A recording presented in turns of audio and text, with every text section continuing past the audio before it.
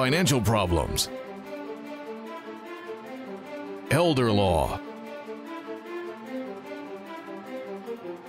tax problems, business matters, divorce, personal injury, bankruptcy, your life, your reality.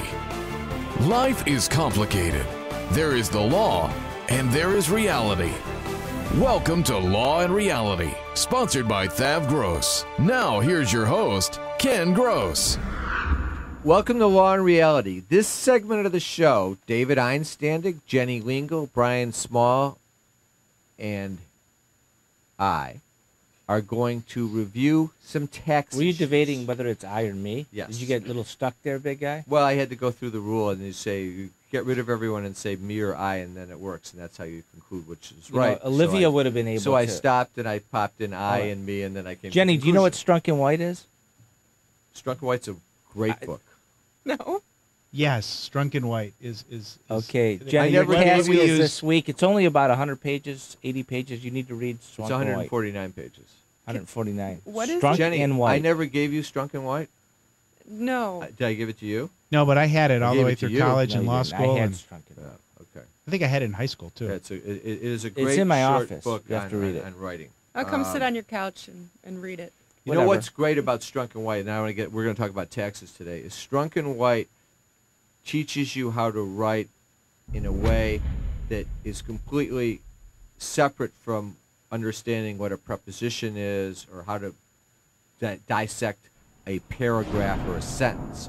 It goes to using common sense rules that are very applicable. And one of the rules is don't use the word Word very. very? Yeah. Okay, which is what Milt loves. All right, we're going to talk taxes this segment. Tax swear. problems are common. Before we get into a case study of the average Joe with a tax problem, Jenny, I kind of want you to, you found this article for me on some of the top year-end tax tips from TurboTax. There were more, but I want to cover a few of them. Walk us through a few of them, and just we'll elaborate a little bit. But these are just year-end things that you can do to try and minimize your tax. Well, the first thing you can do is defer income. That's easier if you are self-employed. You cannot issue your invoices until the end of the year, and then you'll be pretty sure that you're not going to collect those funds until January if you're a cash All right, basis. well, let's talk about this one for the fun of it a little bit, because if you're a wage earner and you're getting your W-2, you have no control over saying, don't do my paycheck, because your employer's going to issue the paycheck because it wants the deduction. Correct. But if you're running your own business and you can say, well, if I don't collect the money, I'm a cash basis taxpayer until after January 1, then I'm deferring that income to next year. So does that mean that I can just hold the checks and not deposit them into the bank? Because that's what a lot of people do. But technically, under the law, have you already received the money? Technically, you've received the money at that point. The one thing you want to make sure that you're doing. I just want people to know I would never do something like that. The one thing you want to make sure, though, is it doesn't make sense to do if you anticipate the following year to More be income. a better income year or the same, because then you're just going to defer a higher tax. So when you for the say following cash year. basis, so what does that mean? Who are the people that are excluded from that? People who work on the accrual basis. If you're on a cash basis, you recognize your income in the year of receipt and you recognize your expense in the year that is paid. If you're on an accrual basis, which is more akin to proper accounting theory, you recognize income based upon when you earned it and you recognize expense based upon when you incurred it, as opposed to when you receive the money and when you pay the money. Most taxpayers, though, would be on a cash basis for our purposes. Most what we're talking taxpayers about. are. If you're running a business and you have inventory, then you're required to be on an accrual basis. Correct. Okay, but if not, if you're a service industry, you're typically on a cash basis of accounting. So that's one. All right, well, how about number two? The next thing you can do is make some charitable deductions. I think this is one of your last available, I don't want to call it a loophole, but area of deduction where you have some leeway in terms of what you value the deduction to be. You do have to Maybe. support it with appraisals Maybe. and receipts. Maybe. Give me the Maybe maybe. because of the AMT. Tell us about the AMT. Well, basically, it's the alternative minimum tax, and it's what's been used a lot of times where they're making sure that higher income individuals don't take advantage of high deductions. So sometimes Wait a second. I thought it was annoying, miserable tax. It's called alternative minimum Well, tax? it's turned into that because when the AMT was first implemented, it was intended, as Jenny said, to catch those that were just getting too much of a tax break based upon their level of income. Yeah, and at the time, it was designed to really attack high. really high earners. But as a result of what has happened over the years and over the last 10 years or so, or however many what we're talking about that this applies to, it has really got a net now, and it's grabbing so many, probably millions of taxpayers that it was never intended to grab, and I think it does need some reform. And one of the outcomes of the AMT is that you're not allowed to take a deduction for your property taxes, which it makes no sense. Well, it's not that it's not. What ends up happening is it wipes it out. Yeah, you lose out. it out. You lose part of it. You lose all of it. You really need to get with your accountant ahead of time to understand whether you're going to be in an AMT situation and whether you should maximize your deductions or potentially defer them to the next year. The problem is incomes tend to be stable, and it's unusual to say, well, I'm going to have high income this year and know that you're going to have lower income the next year. So you don't get that much leeway to say, okay, well, then we'll pass on the deduction to next year, because if next year's a good year, you're still going to have the AMT problem again. But one of the places where this does apply is if you've taken a significant withdrawal from an IRA or a 401k to do something, your tax bracket. and you've bumped yourself up into the next tax bracket. If you can defer some of it to the following year, you're probably better off. And that's a lot of people these days. Jenny, run me through the last few quickly.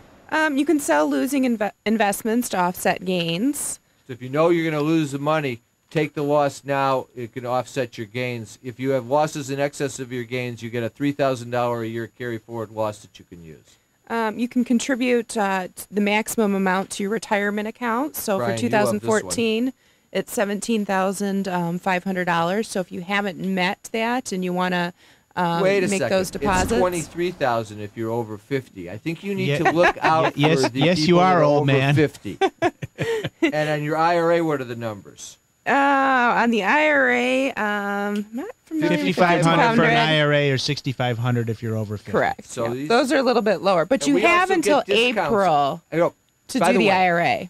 I was able to. I went to the movie last weekend, and I bought my tickets online, which is a whole different issue. But I took the senior discount because I'm over 60. Now here's the question: I went with my wife and a friend who were both under 60. Should I have bought 3 senior tickets, or should I have bought 1 and 2 at the higher price? One and 2 no-brainer. at the higher price. It's a no-brainer. What's your position? 3 seniors. So do you buy the senior tickets now? If I'm with you, What if you're not? then I'm shafted. That's a decision we all have to face every day when we buy tickets online. We'll be back after the break. If you're retired and in a financial crisis, there is a way out. It pains me when I see a retired couple exhaust their savings by paying credit card bills and for a home hopelessly underwater. Thav Gross specializes in helping retired people in financial crisis. You just can't keep paying until you're broke. You need to address the problem now. 888-235-HELP. That's 888-235-HELP. We're Thav Gross. Our firm will solve your problem. You like your job. What you don't like is the way your boss has been treating you. He's making comments about how you look instead of your work, and he's been touching you inappropriately. If you complain, is he allowed to fire you? Absolutely not.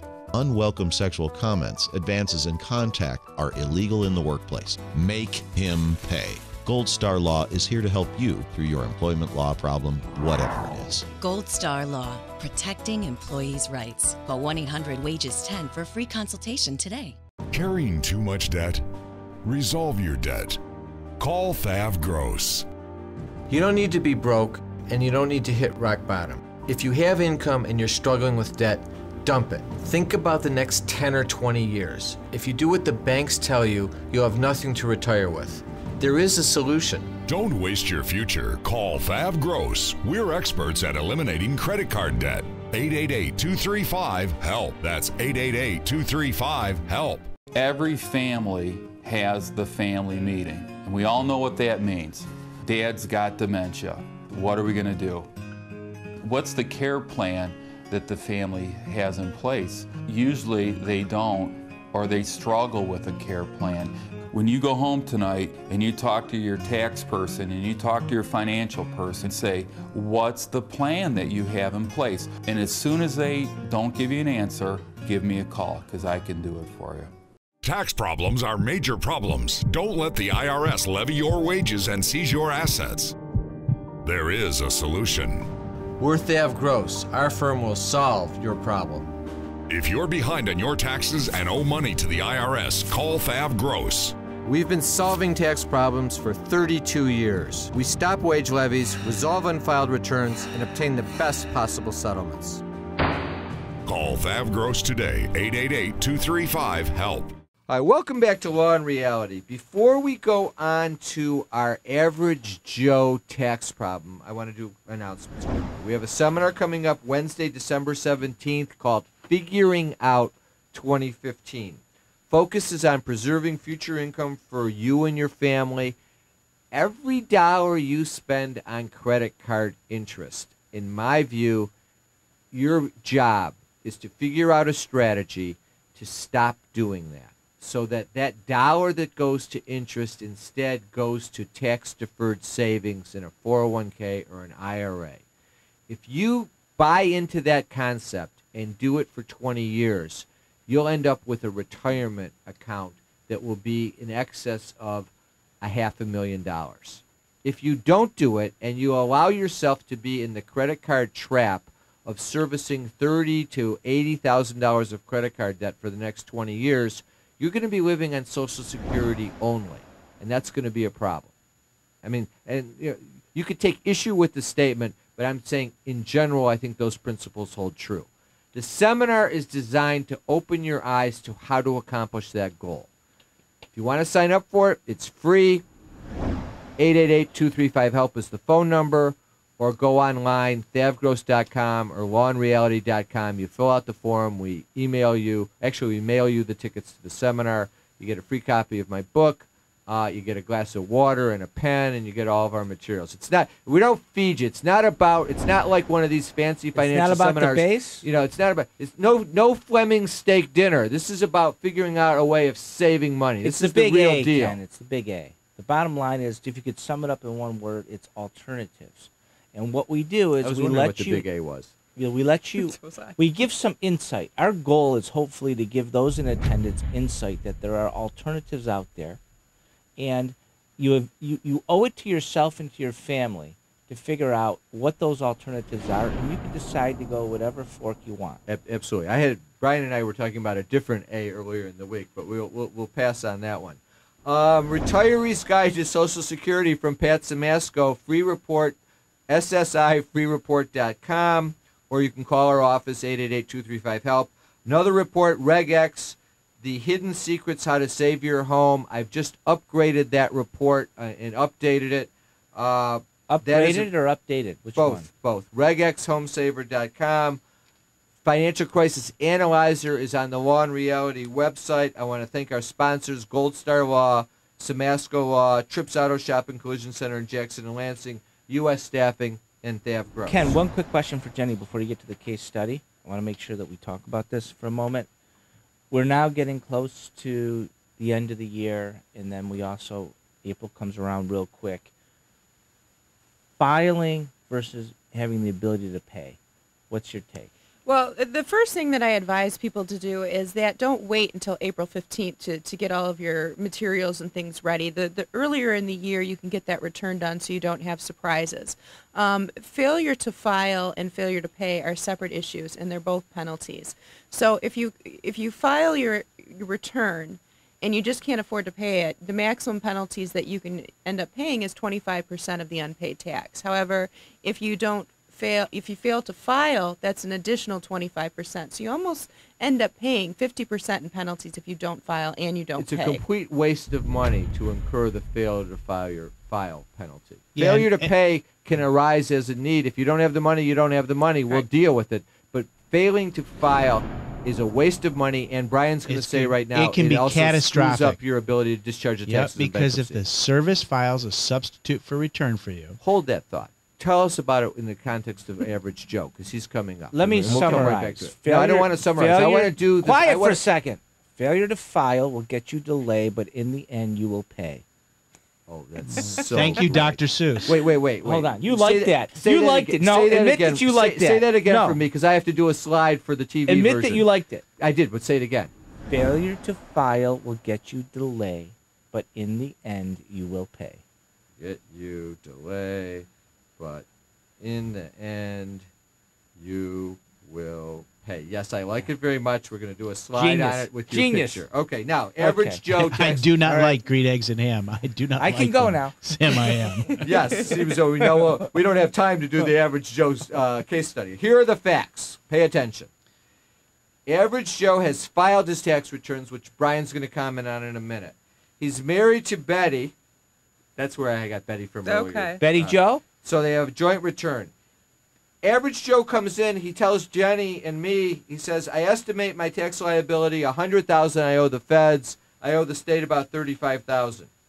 We say to him, "How much by year?" He says, "I don't know. I haven't filed for many years. I don't know. Or I filed, but I haven't. I owe from several years." He's got $30,000 of credit card debt. He makes $8,000 a month. His house is slightly underwater. His mortgage is $70,000, so he doesn't have a big mortgage. His cars are leased. He has no savings.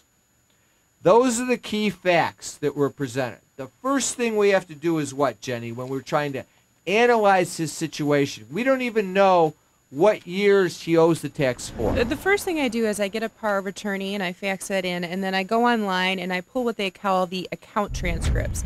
That shows me whether the client filed the returns timely, whether he filed them late, what years he owes for, and certain things that I can use to determine whether those taxes would be dischargeable in a bankruptcy should he qualify. All right, so good. So the first thing is you're looking to see if the returns are filed, because, Brian, why is that important? Well, as I was starting to say earlier, a substitute for return in bankruptcy is non-dischargeable.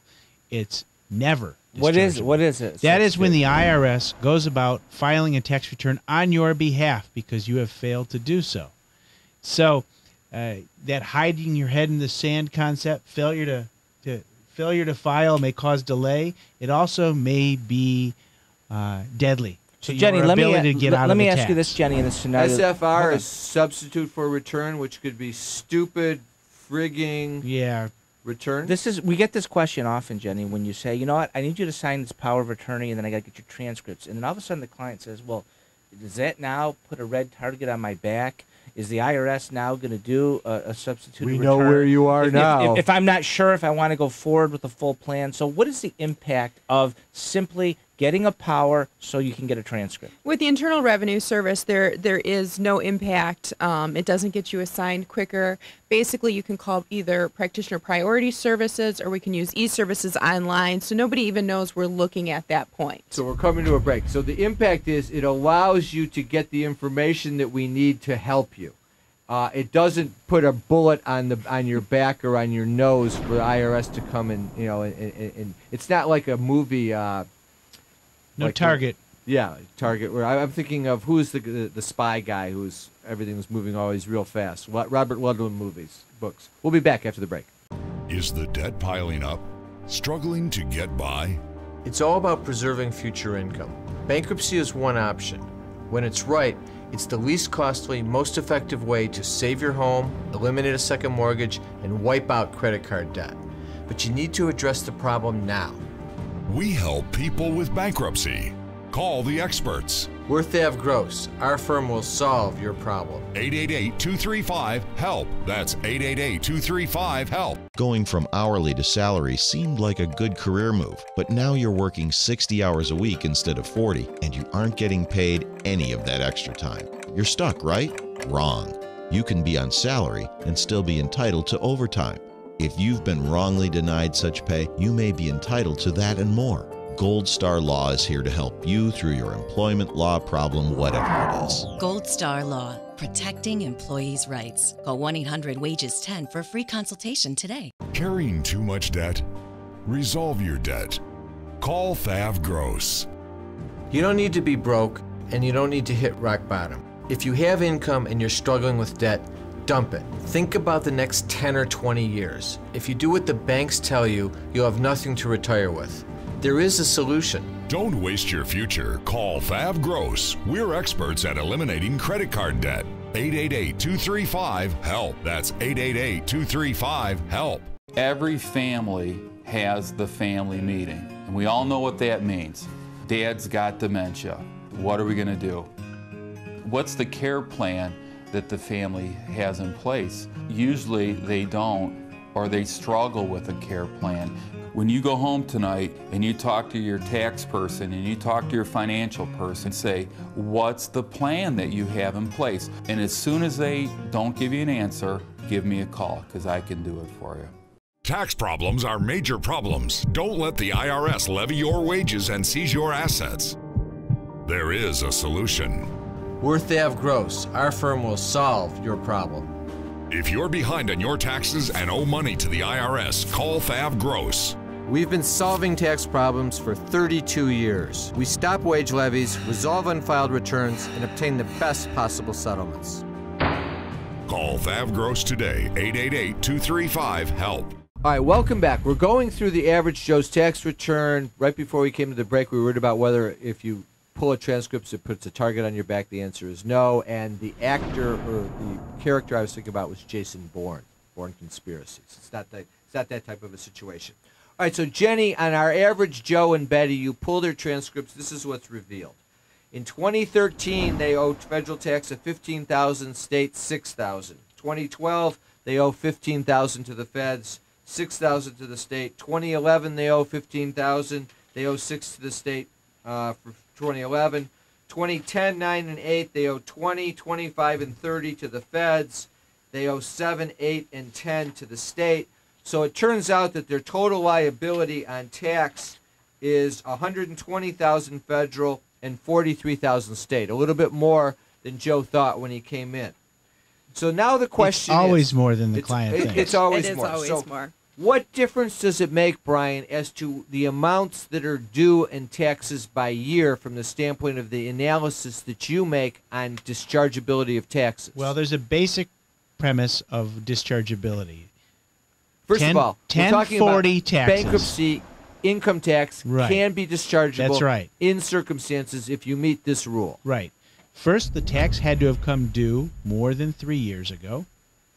Your tax returns had to have been filed for at least 2 years, and you cannot have been assessed within 240 days of the before you file the bankruptcy. All right, so where does that leave us for Joe and Betty, given the years that we laid out? Well, on paper right now, 8, 9, and 10 are dischargeable.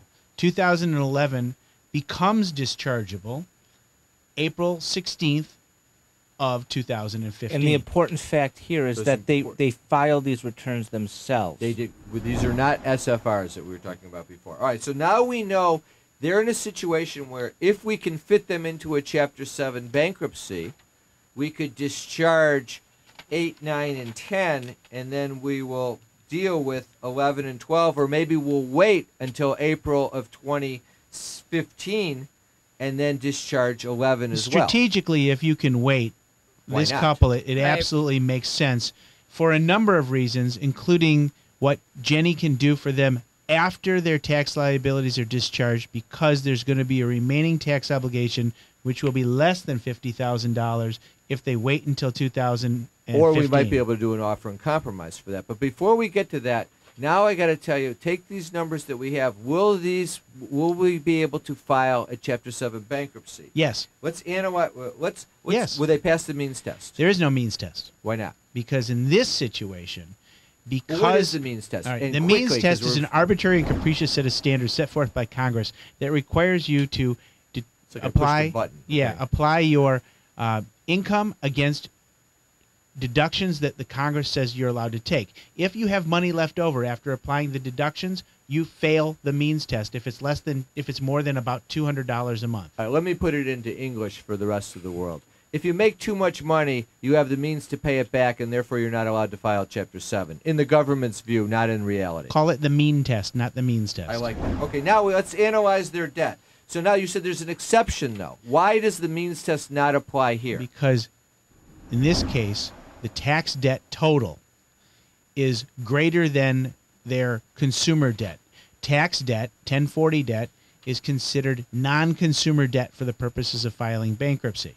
Even though you're a consumer and you incurred your taxes, it's considered non-consumer debt. So a lot of people misconstrue this analysis as business debt versus non-business debt, but it's really, does it fall under the classification under the bankruptcy code as consumer versus non-consumer? Yeah, it comes in as consumer versus non-consumer. Tax debt is non-consumer debt. Right. It's even actually wrong on the face of the bankruptcy petition. It says business or consumer. It should say non-consumer or consumer. All right, so in this case, for Joe and Betty, they have a total amount of debt of $243,000 between their tax debt, their mortgage debt, and their credit cards. But only $100,000 of it is the mortgage and credit card debt. $143,000 is the tax debt. Therefore, they can file the Chapter 7. So you put them in a Chapter 7.